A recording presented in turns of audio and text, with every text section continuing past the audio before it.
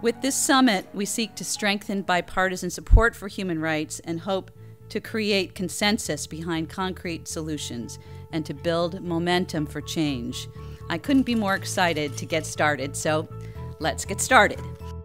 I am delighted to join Human Rights First in welcoming human rights defenders from around the world. Any leader, when they have a chance to dealing with China, have to insist on human rights. Human rights either comes first or doesn't come at all. By taking these bold steps and demanding universal respect for universal values, the United States can achieve much more. People who are the most deserving of asylum often are people that have the least documentation, that they have the least ability to defend their right to be here because they were persecuted. Refugees who come to our shores because we're an open, compassionate society have played an incredible role in the development of our own country and sends a signal of human rights around the world. A special thanks to Human Rights First, not just for tonight, but for the work you do each and every day to encourage all of us to live lives of purpose, integrity, and values.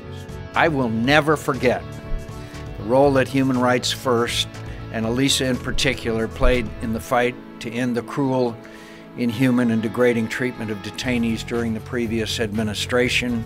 Now, more than ever, we need you. America needs you. I need you. We need you to be our moral compass. I think the business community and the private sector is another form of advancing human rights, communicating democratic values, advancing the national interests of this country. Is there more to be done?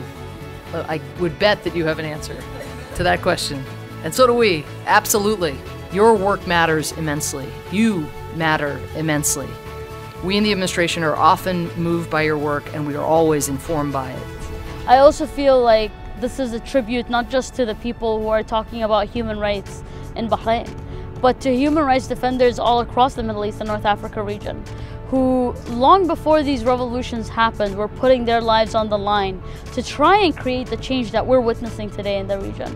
There's an idea that's floating around these days. It's a very beautiful idea. You can imprison the revolutionary, but you cannot imprison the revolution.